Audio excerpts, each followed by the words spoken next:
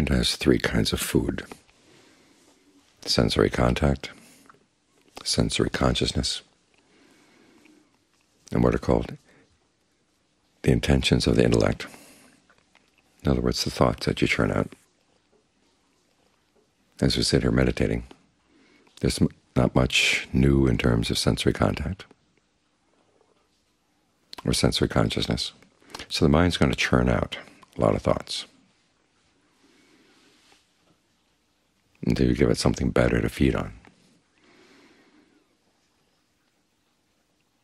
This is why directed thought and evaluation are part of the first part of right concentration.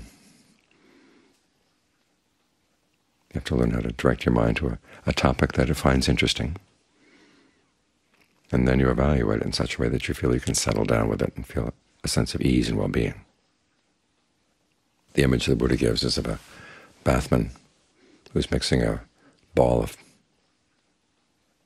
kind of like a dough that they would use instead of soap back in those days. You start with a powder and then you mix it with water, and you knead the water through the powder like you would knead water through dough for bread.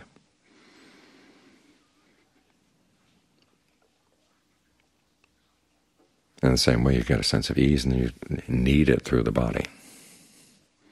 So you have to figure out where you're going to get the sense of ease, where you're going to get the rapture that's supposed to go along with it.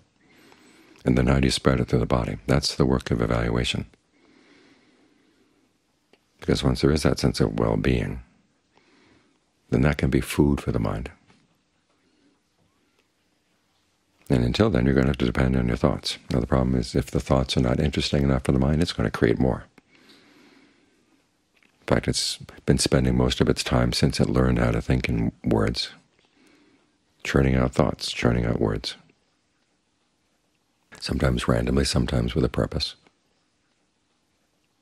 But it's trying to provide itself with a steady supply of food so that when things outside are not interesting, you'll have something interesting to think about.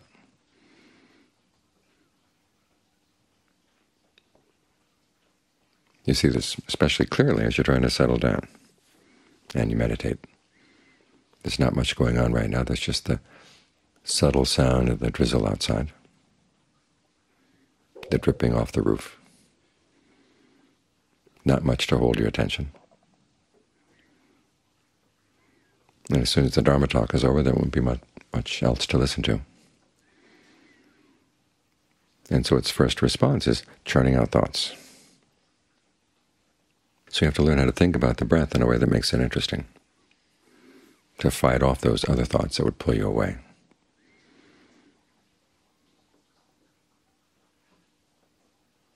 I was talking with an osteopath yesterday. He was talking about how, in their theory, there are many diaphragms in the body. In other words, parts of the body that are influential in the movement of the breath energy through the body.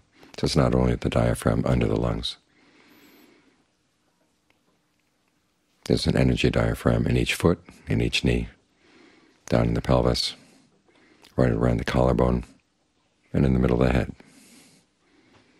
So you might want to think about that. How do these different parts of the body help the breath energy move? And which parts does it seem to be stuck? Especially if you have trouble with circulation down in your legs as you're sitting here cross-legged, you might want to start with a sense of the breath energy moving through the feet. In other words, the feet are breathing, the knees are breathing.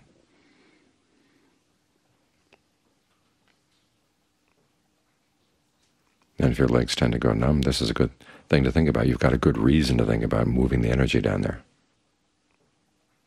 If you have a particular illness, you can think about how the breath energy, when you get familiar with it, can be helpful. I noticed with a lot of John Fung's lay students, after he died, many of them just kind of drifted away from meditation. But the ones who didn't drift away were the ones who had diseases that they found working with the breath was helpful for the disease. In other words, if you can give yourself a good reason to be here doing nothing but watching your breath, that kind of thinking can help the mind stay interested, because you're looking for ways in which the breath energy can improve your physical condition, give you a good place to settle down. When there finally is a sense of well-being, okay, then you've got something to work with. You think about how to spread it. If you squeeze it, then you've destroyed it. Some people try to squeeze it through the body like you'd squeeze toothpaste out of a tube. Breath energy doesn't respond well to being squeezed. It prefers to be allowed. So when there's a sense of well-being, say, in the chest, think of it spreading out to the shoulders, and down the arms, down to the fingers, then down through the torso, down the legs.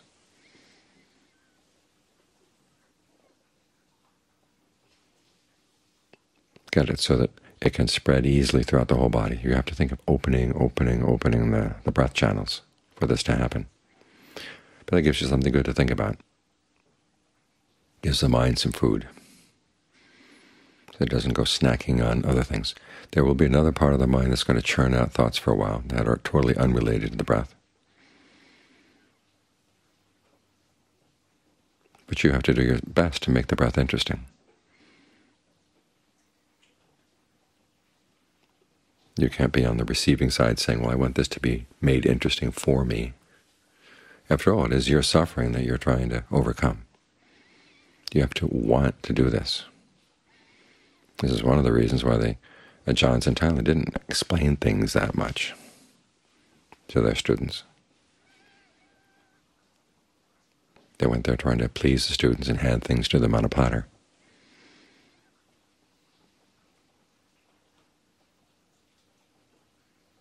Their assumption was that they were willing to teach you if you wanted to learn.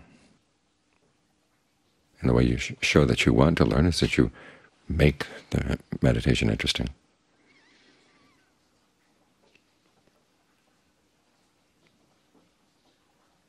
If you haven't found a way to make the breath interesting yet, well, work at it. After all, it is the breath energy in your body.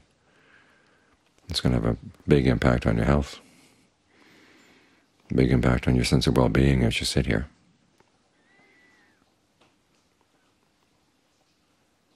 So it's up to you to find what you can think about that would make the breath intriguing, make it something really worth studying, really worth getting to know. That way the mind gets fed.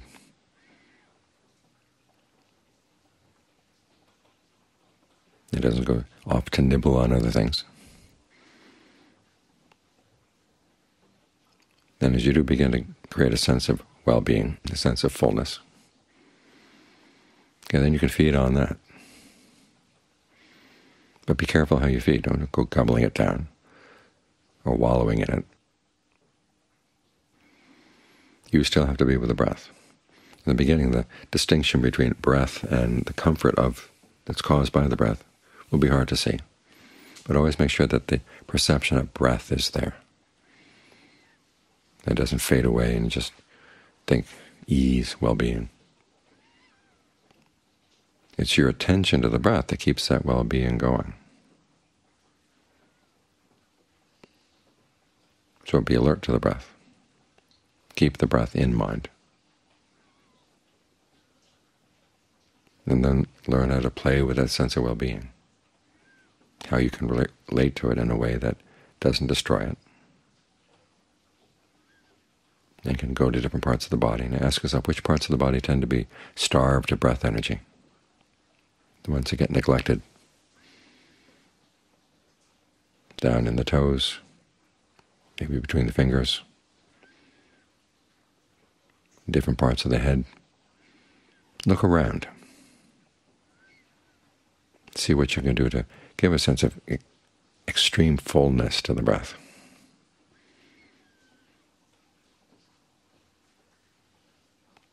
As long as the fullness feels good, keep it up. When it begins to feel oppressive, you can think of ways of dissipating it. One is to focus in on the fact that right there where that sense of fullness is, there is a more subtle level of energy.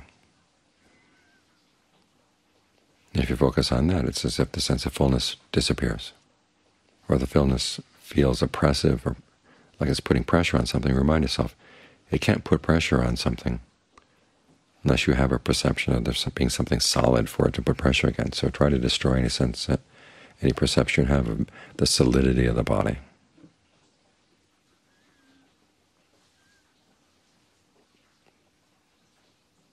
Think of the breath energy as being your sensation of the body, i.e. your awareness of the body right now is all breath. And that'll calm things down. So there's work to be done. There's thinking and evaluating. And that can be your food. If you make the thoughts interesting enough, make the evaluation perceptive enough, so that when the well-being comes, you know what to do with it. And even when it's there, you don't just feed off that. You figure out what's the best thing to do with this. How can you learn to modulate it so it's just right? There's a sense that the breath in the body begins to suffuse everything, and it can move quickly from one part of the body to another.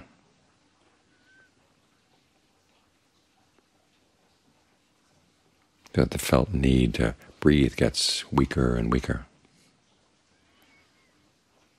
You've got what you need inside. The body feels nourished. When they say that the breath stops in the higher levels of concentration, it's not because you try to make it stop. It's simply because everything gets so well connected there's no felt need to breathe.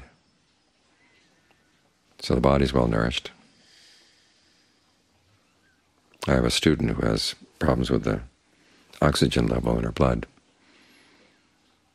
She has to wear a little monitor to let her know when the oxygen level gets low so that she can take some oxygen from a canister that she always keeps nearby. Well, she found as she was meditating, and I told her, well, try breathing with your whole body and see if you can get more energy, more oxygen into your blood. And she found that she could keep the oxygen level higher by simply thinking of whole body breathing. You might want to think of all those diaphragms, breathing in, breathing out in unison. So the body is being nourished. And if you relate to the breath properly, the mind gets nourished as well. It's not going to go sneaking out for a little midnight snack, because it's got all the food it needs right now, and it's all health food. The ease, the well-being that come from concentration, as the Buddha said, have no drawbacks. There's nothing blameworthy about it.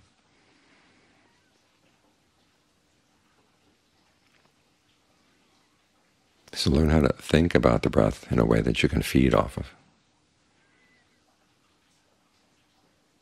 that you can adjust the breath in the sense of the breath filling the body. So you can begin to put some of that thinking aside, and the mind really can settle down and find some peace.